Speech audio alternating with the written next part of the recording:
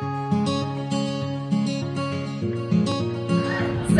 Huntsville Community of Hope was founded to really address the affordability gap that we find in housing in our community. Our target demographic that we're working with is our chronic homeless men and women.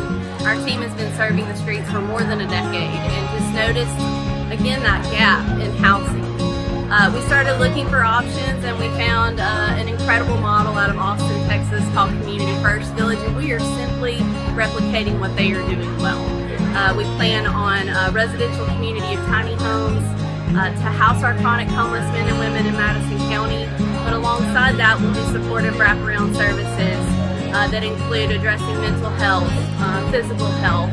If our friends don't have a job or already earning an income, we will work with them on site to provide a dignified income. Skin in the game for our chronic homeless men and women is that they pay rent. So that's exciting that we can provide that platform for them to be able to earn money so that they can pay rent for a home. And then we'll have other incredible things too, like gardens and orchards, a general store, and it's community-based. So it's going to be a place of destination, and we're just excited about the community being able to come alongside housed and unhoused and do life together.